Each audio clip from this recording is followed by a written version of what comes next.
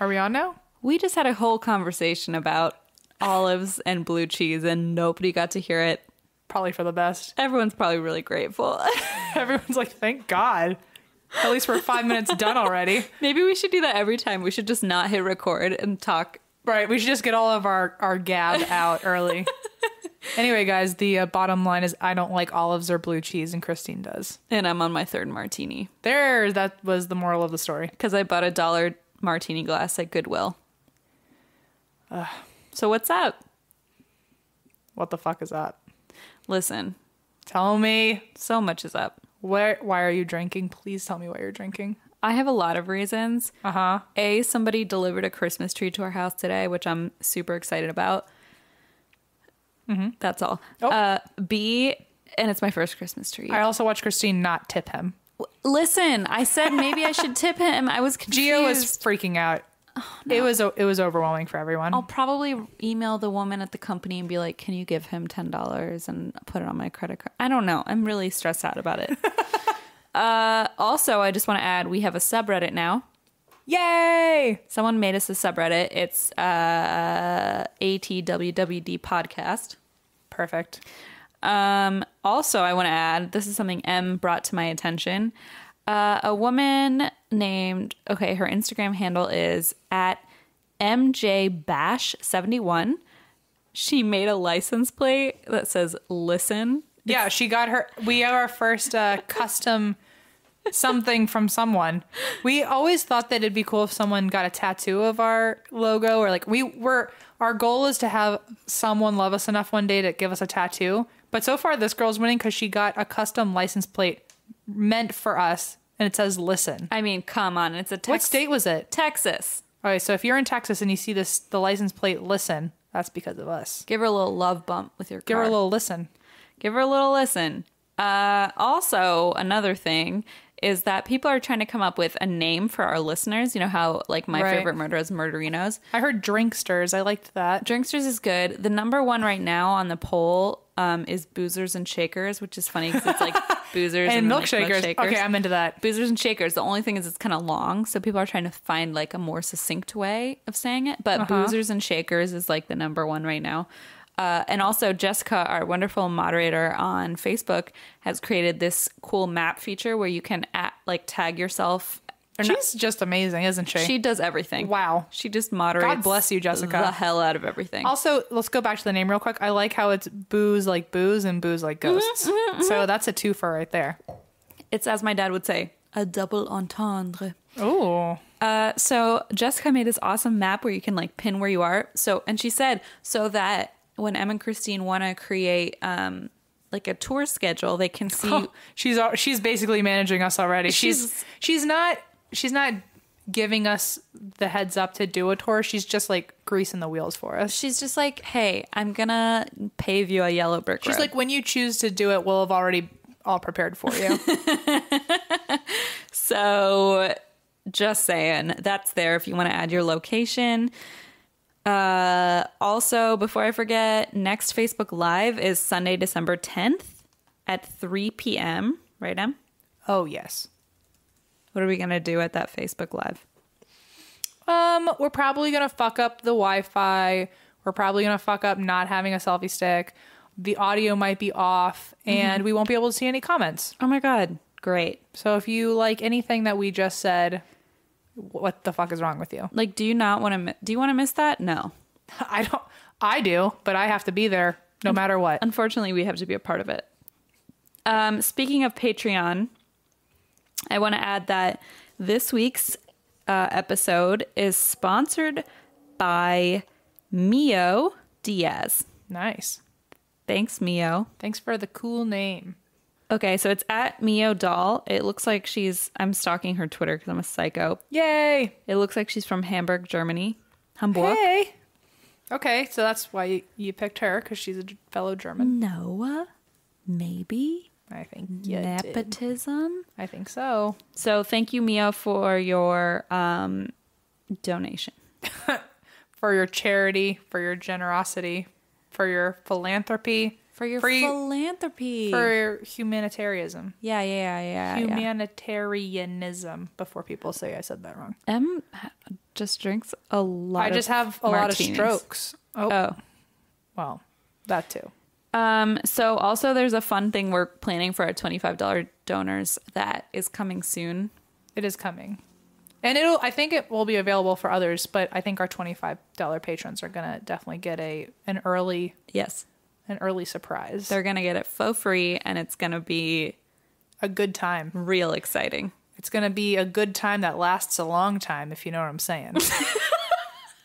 They don't yet, but they will. I do, but they don't. But like, it's funny to only you, as many of my jokes are. Right.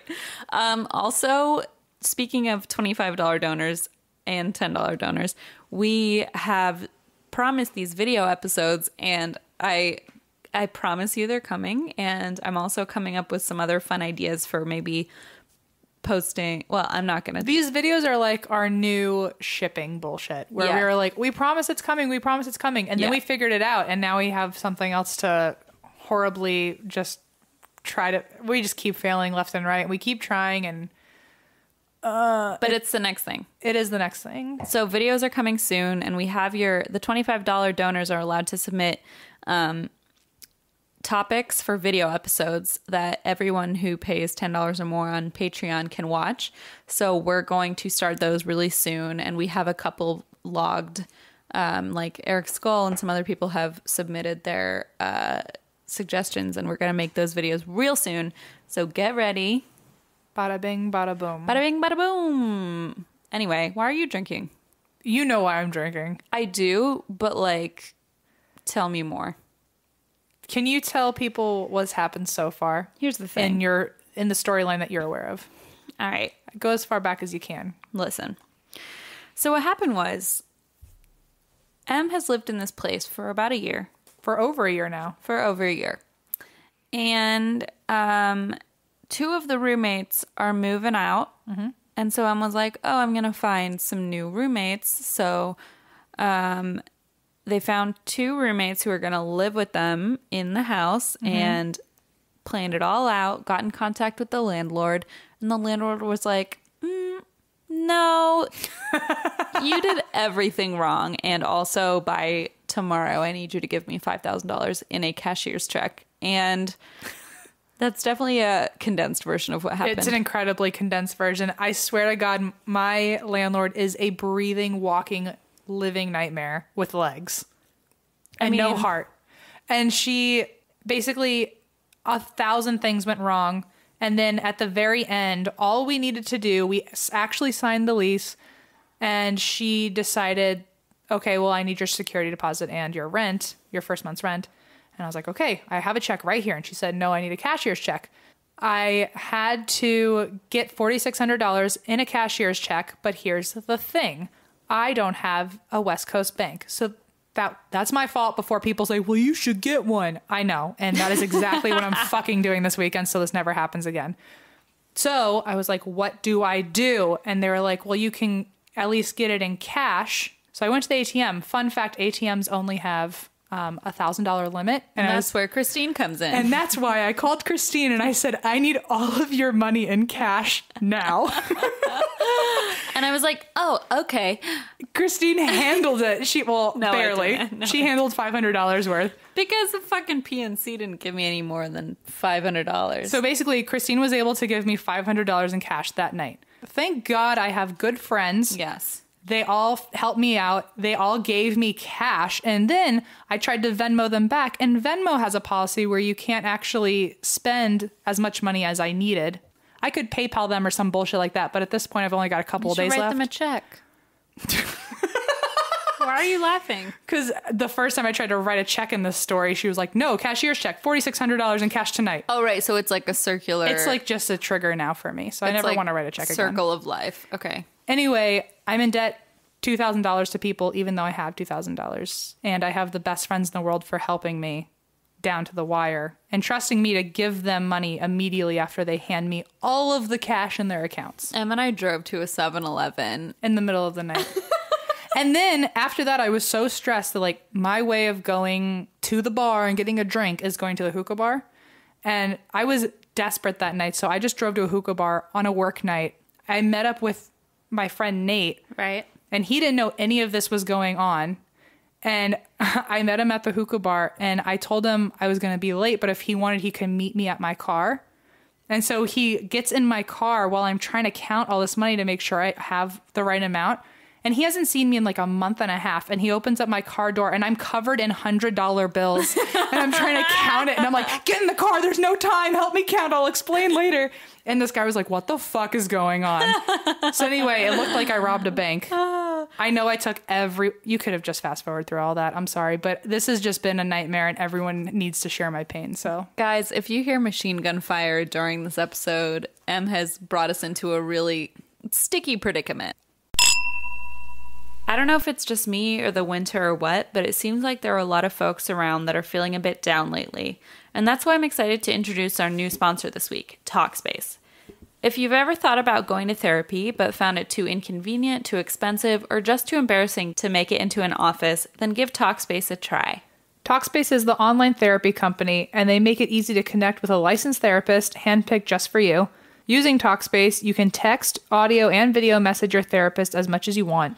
Your Talkspace therapist can listen to you vent about work or family, explore your relationships with the people around you, and help put you on the path to a happier life. To sign up or to learn more, go to Talkspace.com/drink. And as a special offer for our listeners, you can use promo code DRINK to get $30 off your first month and show your support for this podcast. That's DRINK and Talkspace.com/drink. Talkspace, therapy for how we live today. So I know you love to do research. Oh, yes. You are a scholar. A scholar in your own right. Yes. I'd say also. Well, if you're looking to get a leg up at work and take your career to the next level, are you looking for that? I am. You know, I'm into my web design. My friend, you are in luck. Tell me all about what you're about to tell me all about. Okay. With over 3 million members and more than 17,000 classes. 17,000. Skillshare is the Netflix for online learning. Ooh, and you know I love my Netflix. Oh, yeah, I know. Take classes in graphic design, DSLR photography, social media marketing, digital illustration, and even web design like you mentioned. Perfect. And Skillshare classes are taught by industry experts and experienced professionals, which is perfect if you're looking to build your career or start the side hustle of your dreams. Have you been side hustling at all? Have you been using any Skillshare? Yeah, absolutely. So I was looking at some of the Instagram business classes they have. Oh, wow. Skillshare also has cooking classes. Well, you better cook me something. I mean, I might not. We'll see. Lucky for you guys, Skillshare is giving our listeners a 1-month free trial of unlimited access to over 17,000 classes. Gosh. You can't even take all the classes in that time. How are you going to pick? You're going to have to deal with it. You're going to have to drink a lot of Red Bull and stay up all night. Ooh, I bet they have a class on how to do that. Go to www.skillshare.com/drink to start your free month today and access over 17,000 classes. You get unlimited access for a monthly trial. Again, that's www.skillshare.com/drink to start your free month today. Tell me a story, because now I feel like, listen, I'm drinking my Nothing can be worse than what I just went through. No, and I'm drinking my third martini, and I ate all the olives out of it. So I feel like I'm at a low point. You're at a low point? I think you're at a fucking high point. I'm at a low point. All right. This is a restaurant in Florida. Get ready. Wait, is it Señor Frog's? No, but I love a good Señor Frog's. All right. What if Señor Frog's was haunted? It probably is. Someone has gotten a little too drunk there and done some sort of spiritual damage, I think. Oh my God, it's probably one of those people who do body shots. Yeah. And they probably died and now they haunt. It's when they pour that bottle from like a yard away and it somehow always gets into your mouth. And yes.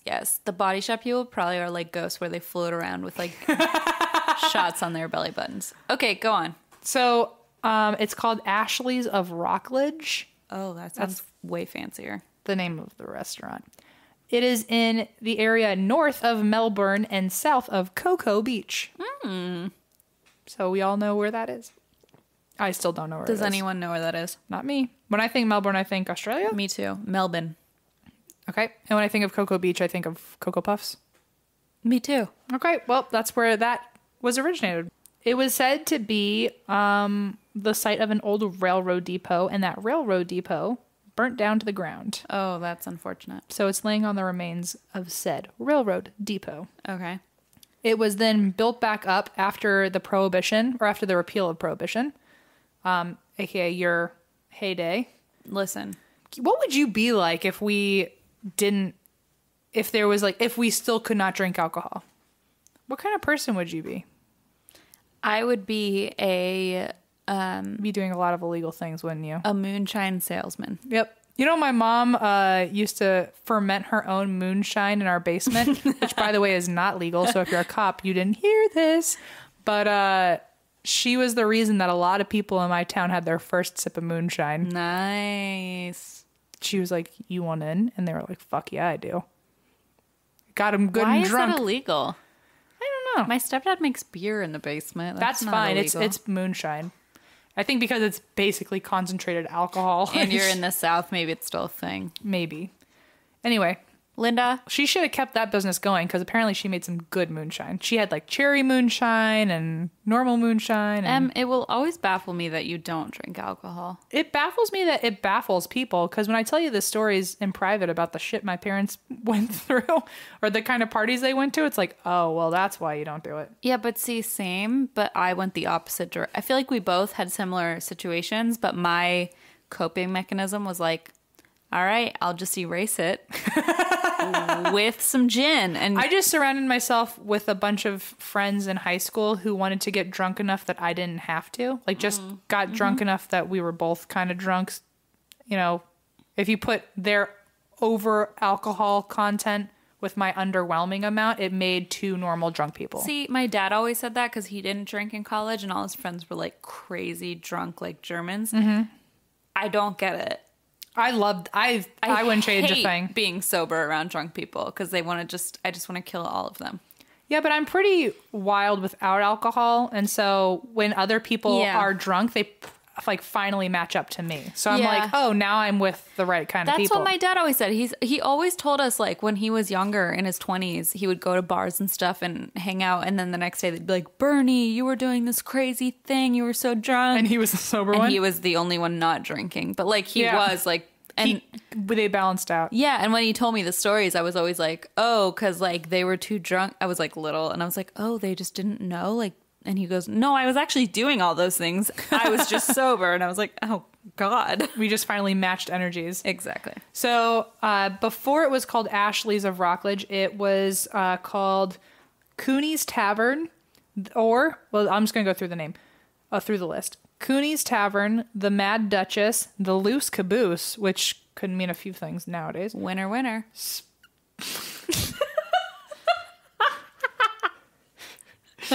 Sparrow Hawk, which is weird because those are two types That of birds. doesn't make any sense. That's like Eagle Falcon. Yeah, that's like turtle tortoise. Swan Dove. And then it was also called Gentleman Jim's Listen, before it was Ashley's of Rockledge. I like the one. What was the one? The Loose Caboose. Yeah, that's the one. That's the winner. So anyway, when it was called Jack's Tavern, it was a super classy area. You had like black tie affair. Like guys were wearing top hats and women were wearing their nicest dresses. Oh my. Glitz and glam, I tell ya. Top hats. Top hats and coattails. Ooh, coattails. Love a good coattail. Love riding on them. You know, So you I don't gotta have ride to- on. You gotta ride on. I don't want to do the work. You got. You gotta go It's to. lonely up top. Let me hang out on the coattails. You gotta go to the Loose Caboose and ride on some coattails. You know. My favorite ride at the Loose Caboose is a good old coattail. I don't know how you don't drink. It sounds like I'm drunk, right? Like, who needs alcohol when I'm already... I mean, the podcast is going well. This martini is great. People probably start halfway through or when they just pick up on a current episode, they're like, oh, M's drinking. So, no, I'm not. A lot of people do think you drink. A lot of people think that this is like some conspiracy theory. We're doing it as like a marketing ploy. Like, one day it'll hit the tabloids. I'm actually always drunk. Do a lot of people think that? Do they? You just said a lot of people think that. Oh, I was just pretending that. I'm questioning your judgment on that. I like to think that people think about me all the time. So anyway, that's why we have a podcast. One of the ghosts, let's just get into this. One of the main ghosts is a woman who floats down the stairs. And I guess the layout of the building is that it looks like a house. So there's a second floor, but when you are standing on the first floor, you can look up the staircase and you can look up at the second floor balcony-ish. Right. Like the ledge. And you can see dinner tables and people eating. And they can also look down from where they're eating and see into like what would usually be like the foyer of a house. Right. So if you're sitting upstairs or standing downstairs, you can see a woman floating down the stairs between the floors. Fabulous. They think it's a woman named Ethel Allen, and she died when she was 19 at Jack's Tavern. Oh, that's so young. It was the last place that she was seen alive, and a psychic who actually spoke to her apparently says that she was murdered there on her way down the stairs. So that's why she probably floats there. What do you mean she was murdered on the stairs? So they think that she was murdered and it started at the stairs. So either the killer was a gangster because they think that she was somehow related to the mob, or at least some like rough and tough guys in town. Right. Or they think it was a jealous boyfriend. They think other people think it was a jealous boyfriend who was in the mob. So it could have been both of them. Oh, okay. But apparently there was an argument on the stairs. She tried to run away from him on the stairs. She got chased out. And then when they found her, she was dead. Ugh. So that was kind of like the beginning of the process that led to her dying. So Right. I told you she was 19. Yeah. And that was in the 1930s. Okay. So the condition that her body was found in shows that it was a sign of a crime of passion. Ooh. So she knew the person. It wasn't just like a done deal. Right. You know what I mean? I don't handle the true crime part, so I don't know how to say these things lightly. I'm just gonna nod.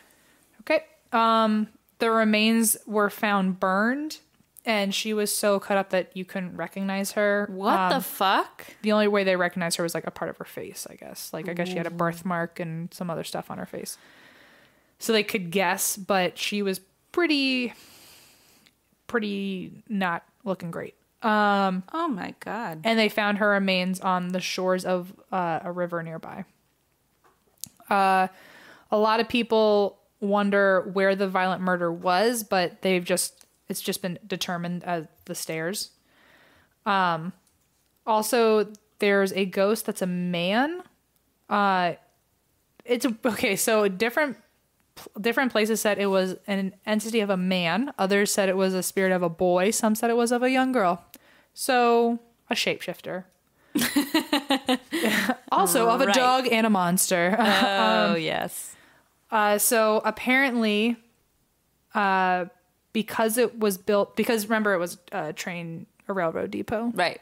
So because it was located so close to the train tracks, like I was looking at like Yelp reviews because it's still like a standing restaurant, and they're like, it's way close to the railroad. Like it's way uncomfortably close to the railroad. So it really was like a depot where people would stand until the train showed up, and then they would just walk 5 feet to the train. Like right. But so because it's so close to the train tracks and it's also close to a major highway, Right. They think that this man / boy / girl / dog / monster, they think that either it's multiple spirits or just one that shows up in different ways, but probably died on the property getting hit by either a car or a train. Oh, no. There is a story of one man that got arrested at the restaurant in the 40s, and he got dragged down the stairs. Like they handcuffed his hands behind his back, his feet, like basically hog-tied him, and then dragged him down the stairs face first. And these were cops. These were cops. So like, I don't know what their protocol was back then, but it was great. Fuck.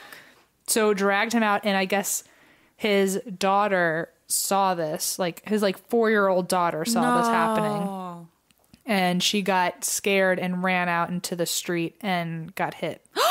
What? Yeah. Wait, got hit by a car? Yeah. Poor baby. And Wait, what the fuck? I guess because she just was freaked out. That's so twisted. But so they know that if they ever see a little girl, they like to think that it's maybe that girl, because that's the only death of a little girl on the property. And they've also seen her running up and down the stairs, and then they've seen her like they've seen an apparition of a little girl talking to someone that wasn't there, which is the weirdest part because you can see a ghost talking to a ghost, but you can only see one of the ghosts. That's weird. And then apparently if you like try to get her attention, if they think it's like another guest's daughter, right, they'll be like, oh, what are you, who are you talking to? Just trying to talk to like a stranger, like a strange child, which by the way, you shouldn't fucking do. Just so you know, you shouldn't be talking to little kids if you don't know them. 2017. Hello. But so people have been like, oh, who are you talking to? Just to watch out for them. And then when she turns to look at you, she doesn't have a face. What? Okay, listen. I have a thing about torsos and no faces. I have a thing about every other thing. Listen. But so, yeah, she'll just like turn around. And she turns around apparently way slow. Like, listen, too slow. I'm going to just say this real quick because I've had 3 martinis. My first nightmare on record, I was 2.5 years old. I was sleeping in a laundry basket because my parents put me next to their bed in a laundry basket. It's fine, whatever. Didn't call CPS or anything. It's also, like, they're Germans, so fine. It's like it's not great, but it's not awful. It's like not great, but it's like I didn't remember it for my whole life or anything. Not great, but my first nightmare, I was probably 2.5, and it was this guy. I was in my bed with my mom, and the person who I thought was my mom turned toward me. I'm sorry, the person you thought was your mom. Oh, in the dream. Gotcha. Okay. In the dream. So I was in the dream, I was in bed with my mom, even though my little laundry basket fake crib was next to the bed. And my mom, whatever, turned around to face me and put her arm around me. And it was a man with no face, and it was just skin over his whole face. Holy shit. And I was 2.5 years old, and it's my earliest memory. That's your early... No wonder you drink. It was really That's scary. why we drink, I think so. It was really scary. He had just a skin face. It was like... That's... Skin over the whole face. And I thought it was my mom. Could you see like the dimensions of like a nose there and everything? It was like... It just looked like a skin mask. Yeah, it was like skin over all the features. You were destined to have a true crime podcast. And it was my mom, like in my dream, like I put my arm on my mom. I was like 2 or 3 years old. And then she turned around and it was this man with like no face. Anyway, sorry. So that's what makes me think of. You know, they do say that ghosts come to children in their dreams. Good. And you were kind of living next to a cemetery. And by next to, I mean on one. Not until I was 12. Okay. That was when I was living above the restaurant. Okay. Was that haunted too? I mean, probably. I mean, I can't imagine a 2-year-old pulling that out of their ass. Yeah, I don't know where that came from. I didn't watch TV or anything. Anyway. Let's go on. I'm going to have that fucking dream now. It's actually sometimes I think I still and the think arm about around you is the creepiest part because you like you're touching it without touching it. I still think about it because could you feel the heat of the body? It was like me, and in my brain it was like a real memory where like I'm like, oh, my mom's here, and I like put my arm on her and she turns around and it's like this man with no face. Firm pass. It's creepy. I was 2.5. I was so little. My earliest memory, I was 2. Or I was about to become 2. Yeah. And I was meeting my great grandma for the first time. And I was sitting on her lap. And I still remember, like, it's such a vivid memory. I don't know what kind of little Albert Einstein I was at the time, because I don't remember knowing physics at 2. Or just science or how bodies work at all. But I remember sitting on her and her being so brittle that I thought gravity was going to take its fucking toll. And I remember thinking, at 2 years old, I was probably like, 5 pounds?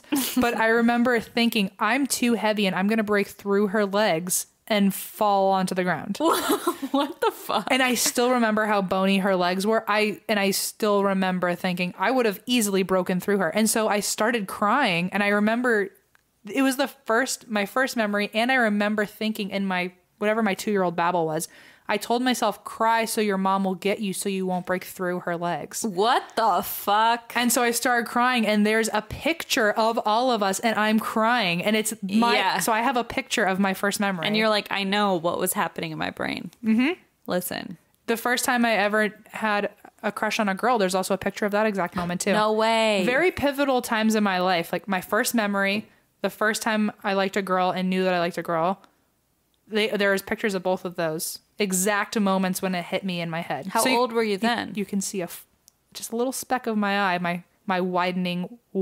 eye. I was 3. Or 4. I was 4. I was in preschool, whatever that age is. Her name was Sierra. She didn't like me back. So anyway, there's an entity of a couple more people. Let's get through this. There's an entity of an old man who apparently was an employee at the time, before his death, not like while he's a ghost. Thanks. You never know. But he used to live upstairs, kind of like you living above a restaurant. Aww. Oh, this is your future. It is. And your past. / my past. So he's thought to be a longtime employee because apparently people will see him in uniform and they will see him with a like a dish towel over his arm or like a server's waiter's towel over his arm. Yeah. But they will also feel icy hands on their shoulders and back. Don't touch people. They will hear whispers saying it's closing time. Ugh. Saying like, get that out. It's semisonic being like, closing time. And some people have reported hearing whispers about whatever's on TV in the bar. So as if like someone was working in there and made a comment about the TV. They're like, look, Cops is on. This is my favorite episode. Lights and TVs will turn on off by themselves because what ghost story doesn't have that? Duh. Apparently this place has been covered with paranormal investigations. A lot of people go and check it out. And one time an investigator actually saw this guy on camera with a towel over his arm and he was standing by the bar. And he was, I guess, leaning on the bar or something like that. And he was looking right at the camera. Ugh, that's creepy. Like as he fuck. knew and he saw it and he didn't try to stop it. No, it's extra creepy when they like know. It's creepy when they know, especially when they don't have a face. I mean, this guy did, but either way, I'm not liking it. Don't talk to me about no face. You know, maybe he could have done the Pan's Labyrinth thing and like put some ping pong balls on his hands. See, the thing is that I didn't watch that movie because of that weird memory I had. You know that the Nickelodeon show, lRL Monsters, the real life version of that would just be the Pan's Labyrinth guy, except fat. Yeah, I also didn't watch that movie and because blue lips. At that age I was like, hair. Oh, that's that dream monster I see. And so I didn't watch that show. Mean, really, whoever drew the cartoons for lRL Monsters obviously got inspiration from Pan's Labyrinth because he's holding his eyeballs. He's literally holding his eyeballs all the time. All right. Another investigator got a picture of the same guy, but he was standing on the staircase this time, also looking straight at the camera. I don't like that, though. This is why we have to pepper in shit about Nicktoons and my worst memories, because otherwise people are just going to not listen. You gotta it gets lighten too the weird. mood, you know? Like, oh, there's no face. Oh, my first memory is falling through my grandma's legs. There were demons in my childhood. Let's lighten the mood. Also, there seems to be an unknown spirit that nobody can see, which is presumed to be the spirit that the little girl is talking to that nobody can see. You know, the spirit that we can see talking to the spirit that we can't see. What? Oh. You know how there's a little girl talking to thin air? Yes.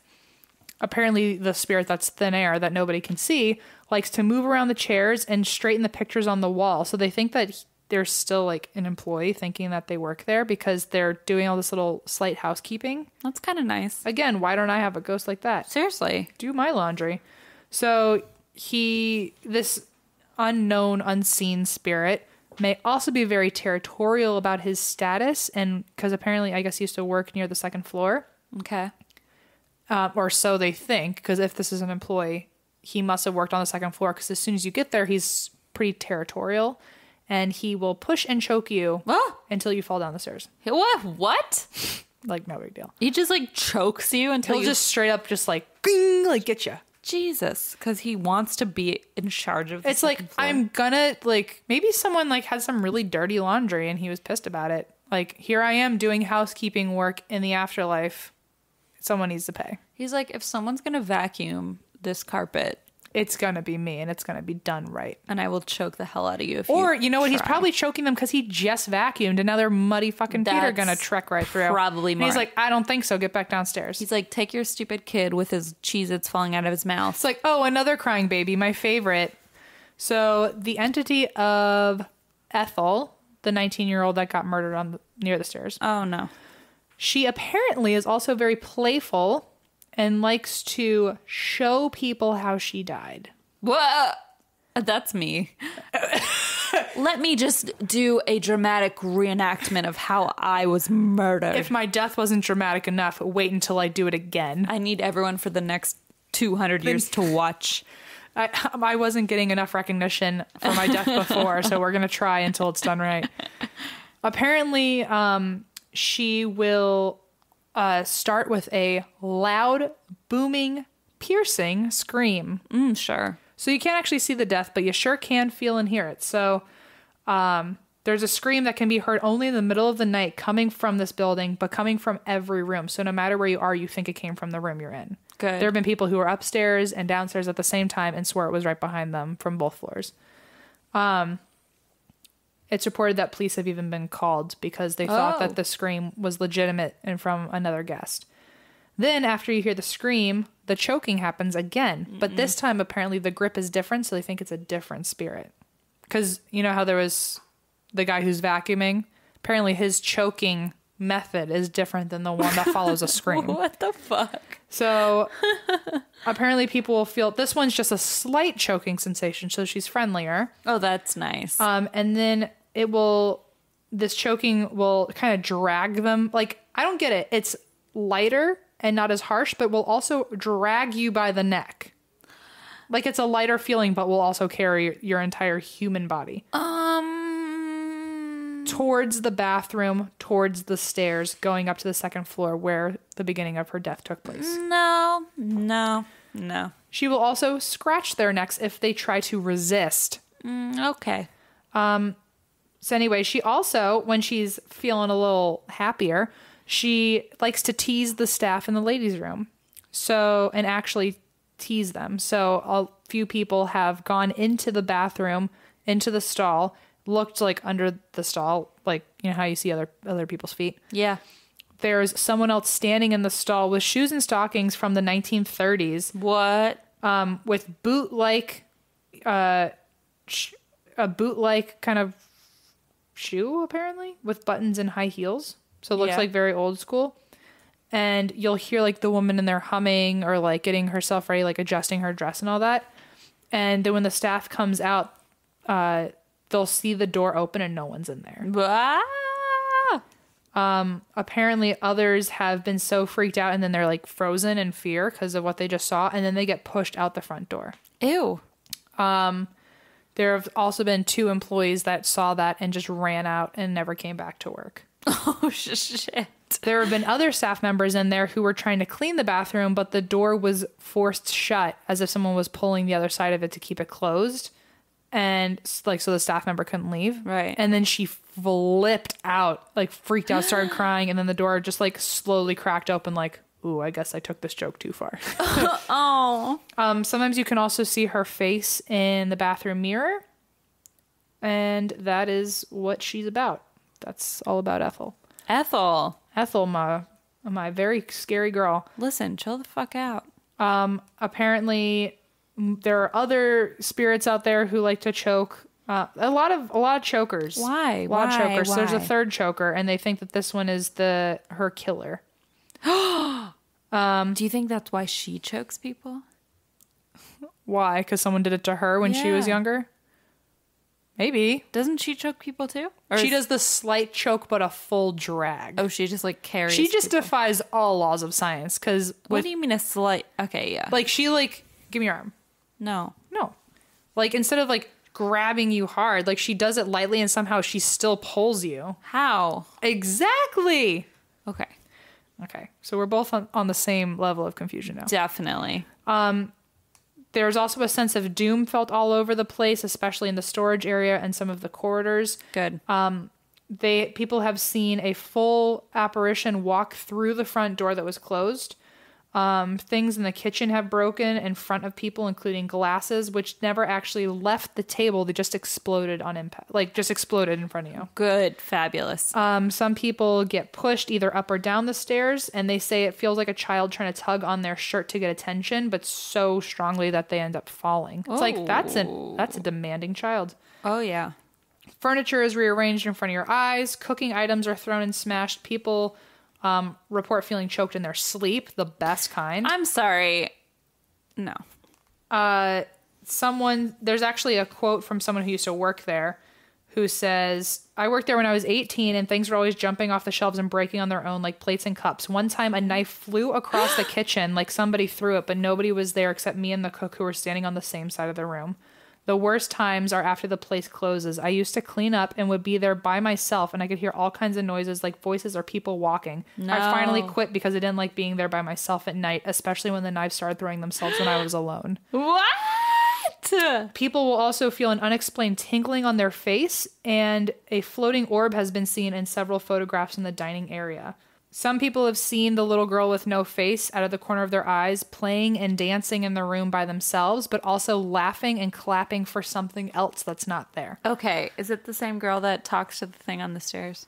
I think so. Oh, no. Because she also doesn't have a face. And if there's two children without faces, that's just the line. The thing without the face, I have to go to bed 10 feet away from here in about an hour, and I can't handle it. So apparently the show has also been on a pilot called Haunted America. Okay. And on the monitor, you can see an object floating in midair, and it's definitely solid enough that you can't see through it, but it's like not like it wasn't there before. Like you see it manifest on the show. Okay.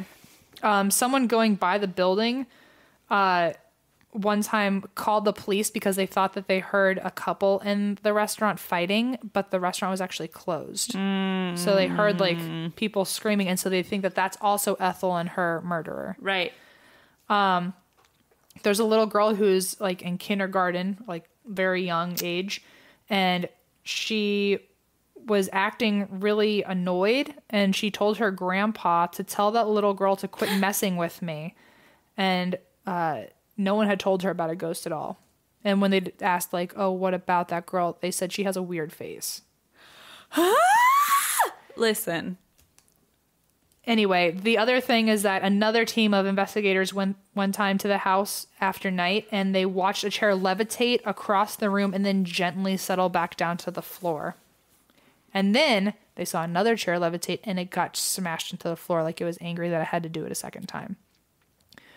Floating objects in the dining room, and others have claimed to see toilet paper rolls unraveling from the spools in front of them, windows opening by themselves, and latches unlock, as well as faucets turning on by themselves after hearing a little girl giggle. There's also an apparition of a young girl dressed in, quote, roaring 20s clothing, and equipment will almost always fail after you've seen her walk by. Whoa. I feel like if I were a ghost, I would like eat all the cheesecake or something. Like I would do something. Well, one of the ghosts I talked to when I was doing investigations myself, my favorite story is we were explaining chocolate chip cookie dough ice cream to her. Because she died in the late 1600s, early 1700s. Whoa. So she was never around for ice cream, which in itself is a crime. Fucking tragic. But so she knew about cookie dough, and we were like, oh, have you ever had, and I guess they had like, I guess it wasn't ice cream. They had some like custard or something like that. Yeah. We kind of described it down to custard, and we were like, well, we have frozen custard where it's like snow and custard put together. So it's icy, but it's creamy and it's really nice. And we have this chocolate chip cookie dough version where you put cookie dough in it. We put cookie dough in the custard, and you can eat it all at the same time. And then all of a sudden we heard a little girl giggle from the corner of the room. And this is a pitch black fucking room, by the way. No, thanks. We hear her giggle. Then we hear little girl like in heeled shoes, footsteps walk towards the table we were at. No. And then we hear the giggle louder. No. And then the table shifted, and like it's like how there's a table between us right now. Right. The table between us shifted, and we heard her footsteps run to the other side of the room where the door was, and then we saw the door move as if she ran through it. And then we heard steps go down the stairs to the kitchen. As if like she was about to go try and find some. Wait, that's sad. She didn't find any. No, but to be fair, this house during operation hours, like when we're not doing lockdowns, it's a kitchen. It's a restaurant that she lives in. So the beginning of that conversation was saying, oh, now that you live in a restaurant, I see. do you get to eat a lot of cool stuff? How about ice cream? And then the machines didn't go on. It didn't, like, nothing went off because I don't think she knew what ice cream was. And so we had to explain it to her. And then she ran away as if she went to go look for some in the kitchen. I mean, she'll probably get all the spaghetti bolognese she could ever dream of. I think so. So, anyway, that was Ashley's of Rockledge in Florida. Slash Christine's Hell. What? What's it called? Ashley's of Rockledge. No, the name. The other name. Oh, / Loose Caboose. Loose Caboose. That's the one. Christine, I really want to get a Christmas card with you this year. You do? Well, I want Gio to be in the front. Of course. But here's the thing. I don't want to just give you a card. I want to give you a Christmas canvas. I just don't want you to throw this away. I want this to be something that you hang on your wall and ogle. You know? I'm just going to ogle it for the rest of my life. I'm hoping. Canvas People has a very easy to use photo to canvas service that I would be using for such photography. So much photography. Masterpiece, I might say. It takes your favorite photo, which we will be taking together, and turns it into a beautiful piece of artwork, which I will have hanging in your house. Oh, sure you will. With or without your permission. So instead of snapping a beautiful photo of me and Gio, which is the most beautiful photo. But I don't want it to rot in my phone. You don't. You know where I want it. I want it right on that fireplace mantle. Right on that wall. So instead of letting it rot in your phone, you can get it on the walls of your home, in your office. Give it as a gift to yourself, to your friend, to me. To G. To G. And a canvas from Canvas People is usually priced at $69.99. That's for an 11 by 14 canvas. But for a limited time, you can get one free 11 by 14 canvas. Absolutely free. For free. For free. Free 99. Free 99. Just pay shipping. Just pay shipping. And that is an amazing deal. You can get an 11 by 14 canvas from Canvas People. Think of if everyone we knew got a canvas with a different picture of Gio on it. Think of how many canvases there would be with Gio on it. Think of the mural. Don't let the dream die. Guys. Do it for us. Do it for Canvas People. Do it for Gio. Do it for G. Okay. Here we go. Are you ready for my story? Yep. This is the story of Ursula and Sabine Erikkson. Okay. Do you know it? I don't know who they are. Oh, man. It's so good. It's one of my favorites. Gonna get me going. Gonna get you fucking going. All right. A friend of mine named Ariana, who we took AP Euro together and bonded over just like the horrors of high school. And she used to write me letters from Patrick Stump, my husband from Fall Out Boy. Oh, we know your husband. We know. Yeah. Okay, just clarifying. So she and I reconnected after years because of the podcast, and she messaged me and said, like, why don't you do this topic? And it's something I've always been really interested in, but never really considered as a topic for the podcast. But today I was like, I got to do it. So here we go. Okay. Let's go. Ursula and Sabine Erikkson. Identical twin sisters from Sweden. Wait, are these the silent twins? No. Okay. But that's another one. I know that's another one. They're I know it's compared. Yeah. We have quite the list, guys. We got quite the list of things coming up. We do. So not much is known about them except that they grew up in Sweden, in Western Sweden, with their older brother, and they were both born in 1967. Their entire background section on Wikipedia is literally one line. It's one sentence. It's just like, in the early 2000s, or they grew up in Western Sweden with their older brother and were born in 1967. That's the only background anyone has on these two. That's all of it. All of it. Nothing Wonderful. else. Nothing Awesome. else. I love ambiguity. Yeah, great. Fabulous. So in the early 2000s, Sabina was living a pretty normal life. She lived with her partner and their two children in Ireland, and her twin sister Ursula was living in America. Okay. Ursula's in America, Sabina is Ireland. Yes. Got it. So in 2008, for whatever reason, it's an unknown reason, Ursula flies to visit her sister in Ireland. And according to Sabina's partner, they were inseparable ever since she arrived in Ireland. So one day, they just up and left unannounced and decided to travel to England. So they end up in Liverpool the next day on May 17, 2008. And they go to the Liverpool police station to report that Sabina's partner and another man have kidnapped Sabina's children. Oh, no. So no one knows how they ended up in Liverpool or why. But the twins' older brother later said in a cryptic interview in a Swedish newspaper that his sisters were being chased by madmen. Good. So they filed this report, and then they immediately hop on a bus to London. During this bus ride, the driver became suspicious because they were acting really bizarre. They were holding their bags tightly to themselves. And then he asked to search their luggage because they were holding onto it over their chest and wouldn't put it in the luggage rack. And they refused to let him touch their luggage or them. So he pulled off and asked them to get off the bus. The manager of this bus company saw them clutching their luggage and just acting like totally petrified and called the police because she was like, it's 2008. She was like, I don't know what's going on. It might be a bomb threat. Right. So some police show up and inspect their luggage, and they find nothing more suspicious than a laptop. And they say, they're not harmful, and let them go. So not soon after the police leave, the twins decide they're just going to continue their journey on foot. So they start walking down the central divide of the M6 motorway, highway, for you American folk.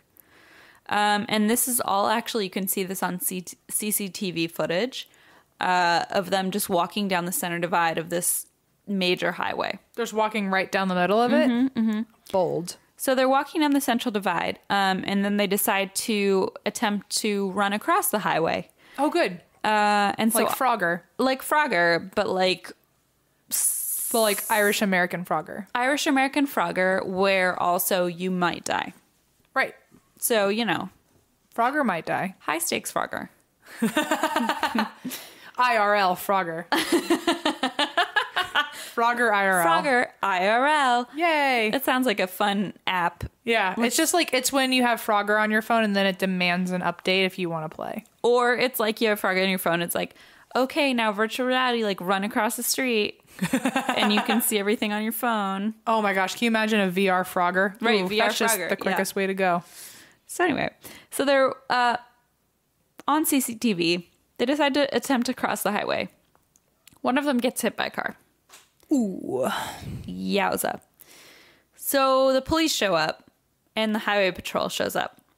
And of course, because this is the world we live in, a film crew from a show called Motorway Cops. Oh my God. Which is basically like the British version of Cops. Perfect. Is driving along with the police. Convenient. So convenient. So they're just like happen to be this fucking film crew with the police, and they show up with the highway patrol. And so like this, they had gotten minor injuries, so they show up and they're like trying to get this report taken care of. That's kind of like what Real Cops is, though. Like Cops IRL, it's like cute. Like anyone who's ever been on the show Cops probably for a second was like, oh, how convenient that there's a film crew.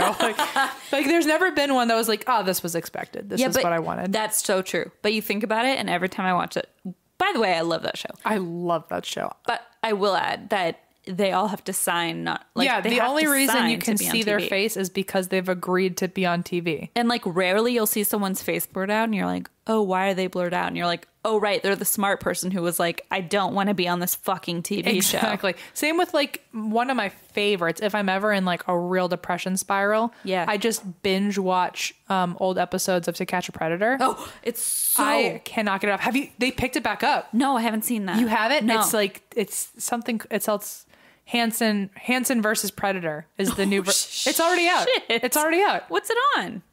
YouTube. But like it's literally this man has not aged by at all. Botox. Probably. Hashtag he looks Botox. exactly the same. That's why I was like, he kind of has a little gray hair. Is he trying to go for like the Bob Barker thing where he looks wise now? Dude, and I was like, no, it's been 15 years. I didn't know it all. Oh. But all of those guys, like if you can see their face, they signed waivers saying that they... On To Catch a Predator. And like, they're all like, please, I don't want to be on TV. Please don't show my face on TV. But it's like, okay, but I can see your fucking face. So you definitely signed something after this was filmed. I talked to my coworker, Joanna, who's from England, and she was like, why would people go on? Like, we were talking about the show Catfish. And I was like, it's so fascinating. Like, when it first came out, it was just such a fascinating look at like culture and American society. And she's like, I just have a hard time believing that these people would actually go on TV. And I'm like, people go on TV to do way stupider shit just to be on TV. Like they don't get any paid. attention is good attention in America, apparently. Yeah, they don't get paid. They don't get, I mean, usually their reputation is ruined, but they're on TV. Like there's nothing. 5 minutes of fame. There's no redeeming qualities from being on it. But yeah, so basically this show called, what's it called again? Oh, Motorhome Cops.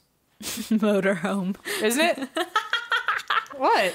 RV Cops. What is it called? Trailer Park Cops. Motorway Cops. Sorry, Freudian slip, because I plan on living in a fucking mobile home one day, so. Mobile Home Cops.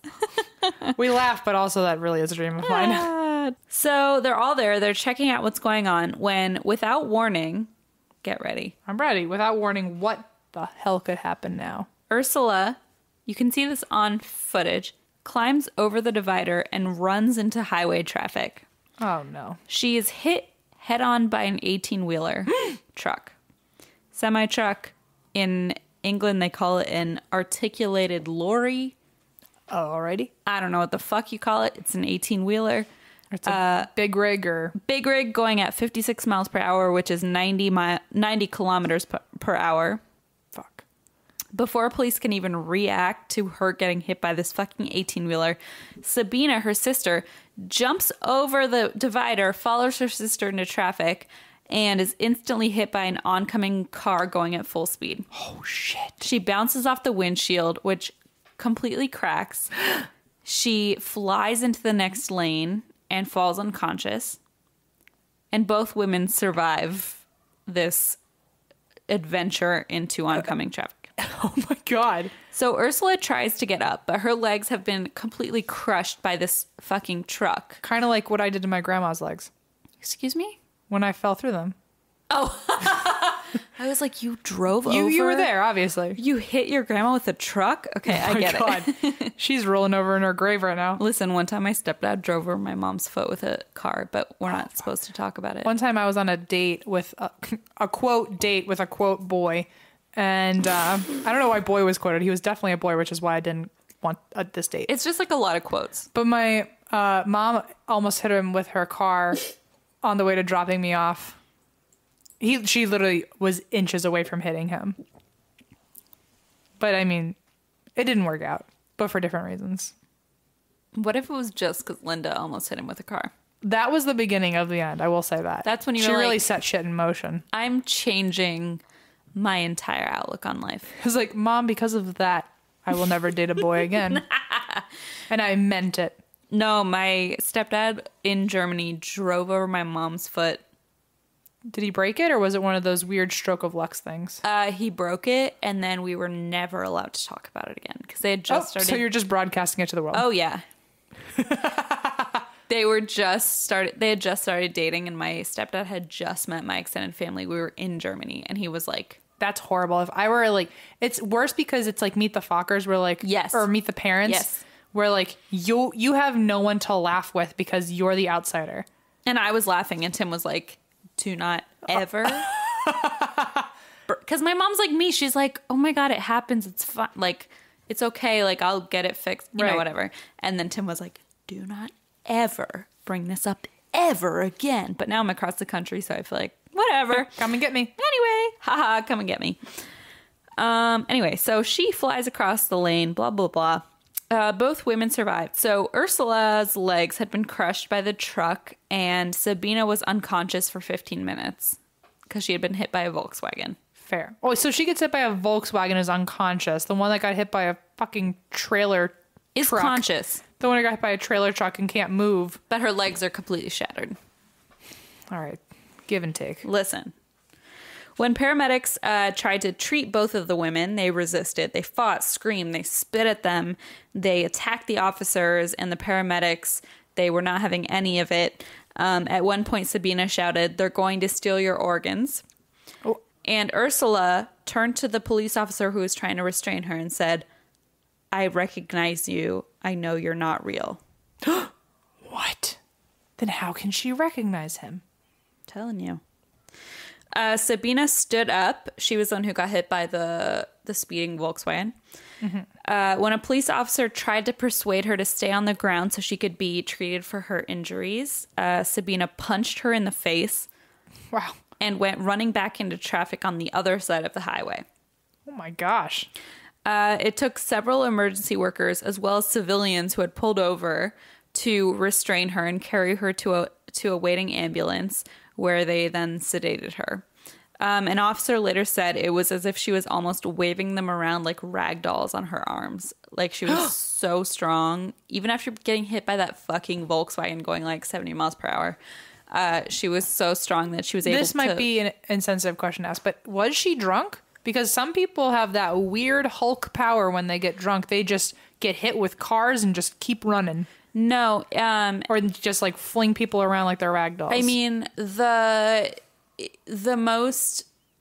closest thing to that was people suspected they might have been on PCP or something. Oh, that's a good one too, because all that super strength. Which, like, also alcohol won't get you like that far, but PCP will make your brain like super crazy. Okay, that's a better. But I should have just asked if she was on anything at all. But the talk screens showed no alcohol, no drugs in their systems whatsoever. Yowza. So no, that theory was debunked. Okay. So both women were rushed to the hospital. Ursula was put in intensive care, and she stayed there for several weeks.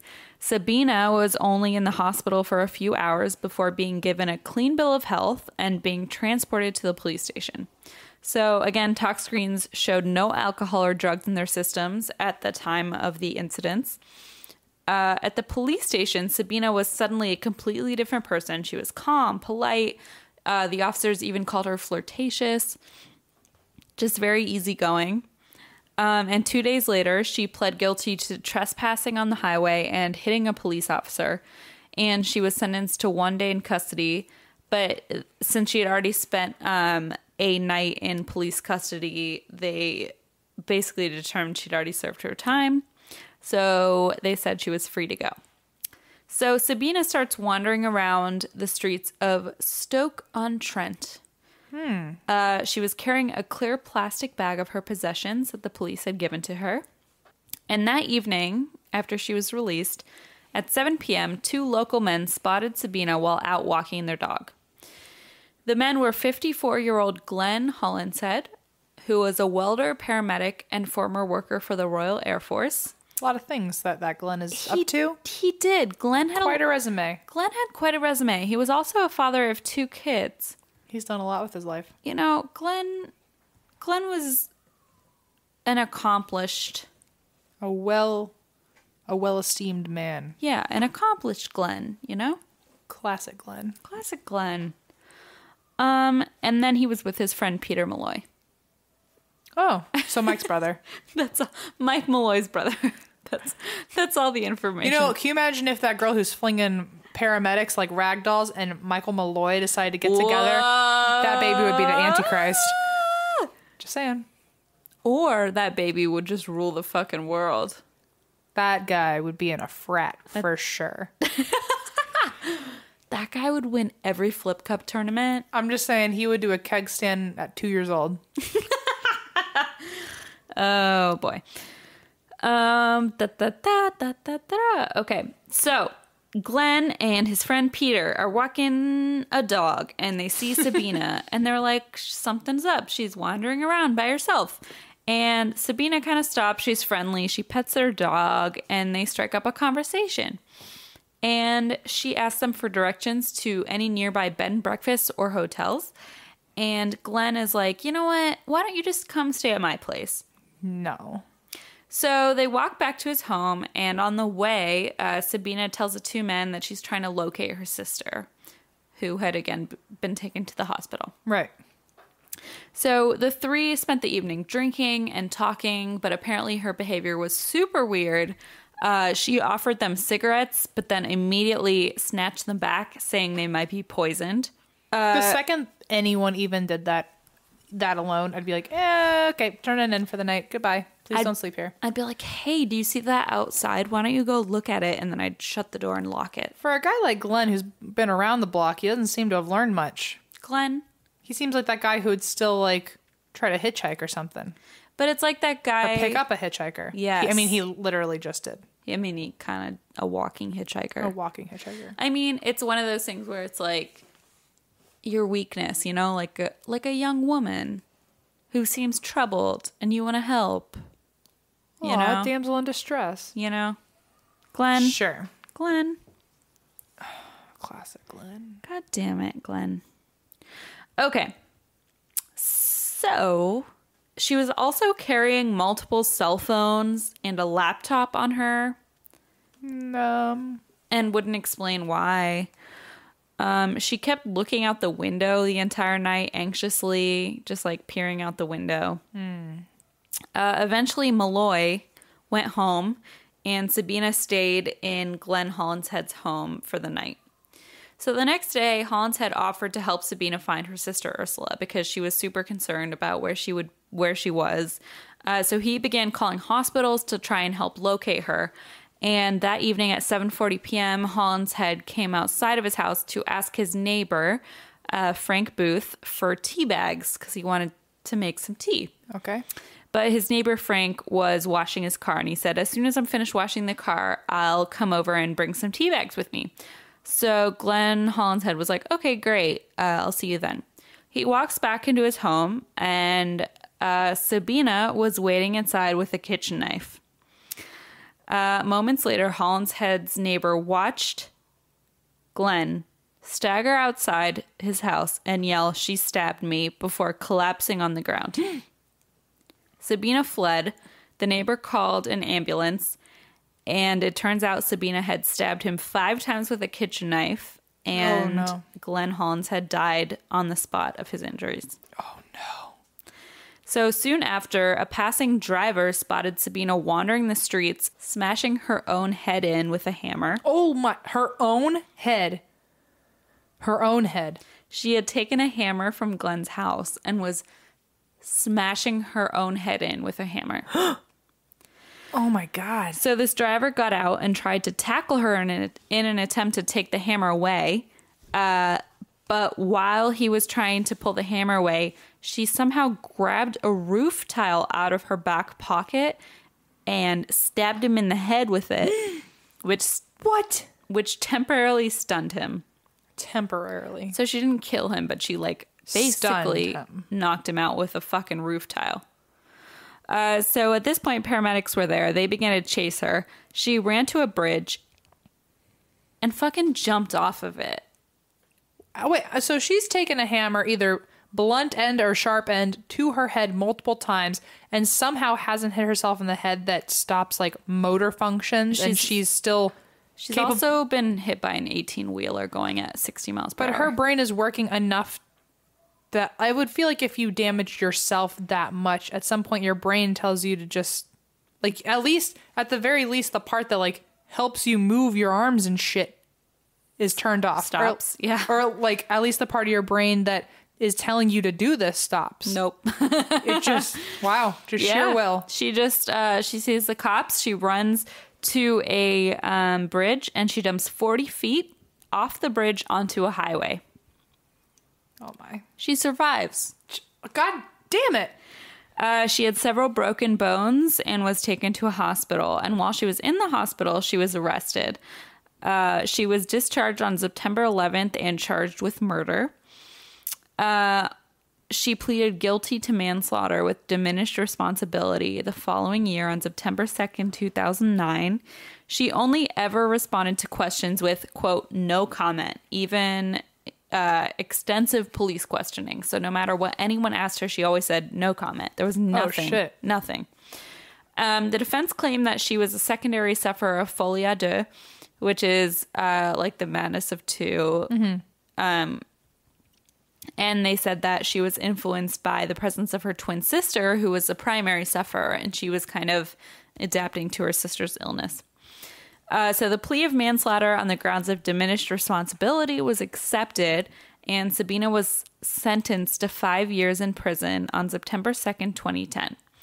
But she had already spent 439 days in custody, which meant she was eligible for release in 2011. So this is pretty much the last anyone knows of what happened to the twins. Except that Ursula supposedly ended up back in the U.S. and joined something called the Sacred Heart Church. Okay. Where she received the RCIA rites of scrutiny prayed over her as she opened herself to the illuminated and healed by Christ and delivered from emptiness, illusions, and death-prone effects of evil. Wow, that is a long thing you said. It's a lot of words, and apparently it means that the demons were expelled from her. Doubtful. Sure. It's believed that Sabina, her sister, is back in Europe, living in Norway. And probably not mentioning any of this garbage. Totally. Just like living her Norwegian life in silence. With Lisa, I'm sure. Isn't she from Norway? Who's that? Oh, Lisa, yeah. Who's that? I thought you meant Blaze's aunt. Oh. Lisa G. Lisa sounds like she'd be involved in this story. Listen, Lisa G's from Norway. All right. Tell us how that girl's doing, Lisa. It's your job now. Is she your neighbor? What did you do? What have you done? What did she do? Let us know. One of the theories, okay, so there's a lot of theories as to what happened with the sisters and what the fuck was going on. So folie à deux, the shared madness of two, it's like a rare psychological illness where if one person has a psychiatric breakdown, another person who's really close to them, for example, like it's common in twins, identical twin. Yeah. And it's not like common in twins. No, it's not common for twins to have it. It's common for people with that to be a twin. Right, sure. Yes, yeah. Exactly. Or like a sibling or something. So like one of the theories is that like Ursula had this fucking breakdown and then Sabina kind of like empathized a little too strongly. Right, like went on board, and that's, madness shared by two. That's kind of like us when we're trying to do shipping or something. That's kind of us like every fucking day. But so there's theories that range from that to demonic possession to MK Ultra, which I think is really fascinating. Well, if you don't think it's fascinating, you just don't know about it. You just don't know. And I read a lot of articles about how they might have had some sort of association with that, which I find really interesting, which, again, conspiracy theory, you're all going to probably be like, that's bullshit. But it's interesting to think about.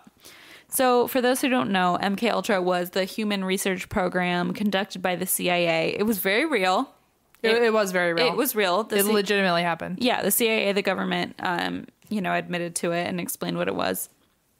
It started in the early 50s, and it involved unwitting test subjects who were fed LSD, who were subjected to hypnosis, isolation, sensory deprivation, and even torture. And the ultimate goal of the project was to find the most efficient way to control someone's behavior. And supposedly, the research ended in the 60s / early 70s, but people tend to argue about that. And some people believe that Ursula, who had been living in the U.S., might have been part of one of the MK Ultra experiments. And one article I read said something interesting, that it has been suggested that sight of the police acted as a post-hypnotic trigger on the sisters, causing them to self-destruct, which is something that, like suicide triggers, was something that people associate with the MK Ultra experiments. Right. Where part of this plan was creating these triggers that would cause their subjects to self-destruct. So, oh, I see. Gotcha. So to, like if they were to see police in uniform, they would self-destruct. Okay. Such as run into traffic and get hit by an 18-wheeler. Ooh, shit. To avoid being questioned or, that kind of thing. So that's part of one of the theories about. That's how I feel about disembodied feet. It's a trigger. I just lose my mind. You're just going to run into an 18-wheeler.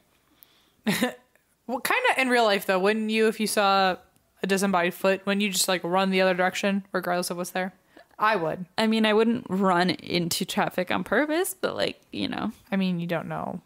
You don't know what could happen. I guess I don't know until I experience it. So no one knows exactly what happened that day, except Ursula and Sabine themselves. At this point, Sabina's in Europe, living in Norway. Ursula's in the U.S., part of some church that's expelling her demons. And Of course. Nobody knows their backstory. No one knows about their children or their family. People believe they might be part of MK Ultra. People believe it might be a folie deux scenario, and nobody really knows what happened. So it's just kind of a creepy ass story. Yeesh. I like the MK Ultra version. Me too. It's fascinating. You know who else was an MK Ultra? Eleven's mom. I see. Mm-hmm. Stranger Things. I'm just saying, maybe if Ursula had kids, maybe their name is a number, and maybe they were found in Indiana. And MK Ultra was an actual thing. MK Ultra legitimately happened. Like it's not like a theory, it's like an actual CIA project. And they said it ended in the 70s, and again, like, they were born in the 60s, and a lot of people don't believe that these experiments actually ended in the 70s. So, who's to know? I mean, realistically, there's absolutely somewhere in our government where they are doing some sort of testing about this kind of stuff. Oh, for sure. I mean, MK Ultra never died. It just changed its name. For sure. So when they say, oh, MK Ultra died, they're technically not lying because they just changed the name. It's now MK Extreme. MK Supreme. Anyway, so that's that. That's the story of these wacko twins who fucking, they were like superheroes, but also self-destructive superheroes running into. That's what we would be, though. It's us. Actually, it is us. Oh my God, running into traffic, and really, I don't like how closely linked I am to this story. I'm sorry I brought it up. My niece, who's 11. Uh-huh. Not 11 from Stranger Things. Let me correct myself. Her name is Katie. Close enough. Close enough, but she's 11 years old. She recently started listening to the podcast, which mortifies me. Precious. She's one of our biggest fans. She texted me last night and said, "For Christmas, all I want is your merch." Bless her. Bless her. Fucking adorable. She also sent me a ghost story. No. It's very quick. Tell me. She texted me and said, "I have a ghost story." And then she said, "When we moved, there's a bunch of this old guy's stuff still in here from when he lived here. And we found his diary. And the first day we moved in, my sister was playing with the air and talking to someone that wasn't there." And Kendall, her sister, is like 5, 6. Oh, no. So we just assumed that it was the guy that lives there. We just assumed that it was the guy that lives there. Okay. Of all things. Because he actually died in the spot that she was playing in. And he died because of heart problems or cancer. I forget which one. Good note there. I love kids. She's really fact-checking. He seemed to be following us because when we left, we took the diary with us and brought it to the new house. And we talked to him, and he's really nice. So just laying it out now, he's awesome. He doesn't, he's not a creepy ghost. P.S. Missing you. Listen. She's a good one. I love her. Anyway, I told her I would say it on the show. So. What a baby angel. But also, like, the fact that she's like, "Oh, yeah, we talked to him." And I'm like, "Oh, excuse you." Oh, hi. By also, the way. he's nice, not creepy. So, like, he's not sitting next to me or anything and making sure I tell you that he's good, but, like, he's good. Like, we have... But, like, also, I'm going to tell him afterwards that I told you he's good. Oh, for sure. And, like, we have his diary. And it says in there that he's good, so he must be. And we know where he died on the spot, so... Because my little sister plays with the air around that dead spot. It's, like, fine. Anyway. Hi, guys. Bye. That was supposed to be a good note, but it's a bad note to end on. I like it. It's a child's pure story. It's pure and angelic. She wants to grow up and be me, I think, and I don't blame her. Listen, she probably wants to be me, but you know, whatever. Okay. Let's take it down a notch. If you like what you hear, 1, God bless you. too. We have places you can find us, but I'm sure you already know about them. But here we go anyway. You can find us on Facebook, Twitter, Instagram at ATWWD Podcast. You can find our website, and that's why we drink.com. You can find our shop, which currently has even more cooler options. So many things. So many things, including fan art on coffee mugs and posters. Buy some Christmas gifts, y'all. And you can find that at andthat'swhywedrink.bigcartel.com. You can email us at andthat'swhywedrink@gmail.com, where you can send in your listener stories. We do one every first of the month, which happens to be 2 days yesterday. 2 days yesterday. So if you haven't heard it Friday, yet, 2 days ago. if you haven't heard it, listen in. You can find us at all that great stuff. Our Patreon, you can also find us, ATWWD Podcast. Please Live. help us. Raw. Uncut. Sorry. Anyway, also Gio's doing fine. I just thought I would throw in. I've missed him a lot. I really needed him this week. Also, let's all give Christine a round of applause for giving me thousands of dollars in cash, or at least being willing to. Also, by the way, we didn't mention this, but Christine was also having a party, like had a couple friends over that night. And I just showed up at her house and she hadn't gone to the ATM yet. And I just crashed her party that I wasn't invited to, by the way. Listen. Pulled her out of her own home. When she ordered pizza, they started eating the pizza, and I dragged her away and took her to a 7-Eleven. I was like, take all of the money out now. It wasn't a party. It was a weird... It was a powwow. It was a powwow.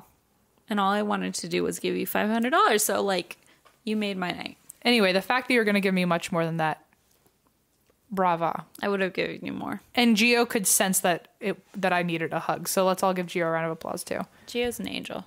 Anyway, thank you guys for listening. Sorry that you actually made it this far. I'm sorry. God, we're sorry. Hopefully you drank along, so you're good and loose now. Loose caboose. Listen, be a loose caboose like us. But don't have a loose caboose. No, have some respect. You know, have a little be a dignified caboose. You know, be a dignified caboose. Be like an elastic caboose. Ooh, do your thing. Do your thing. And that's why we drink? And that's why we drink. I'm going to smash my martini glass and my wine glass together. Because we mix alcohol on this show. Cheers. You have to hold it from the tips. Okay, but by we you mean Christine. Nope. You have to pinch both of them. Yeah. Better.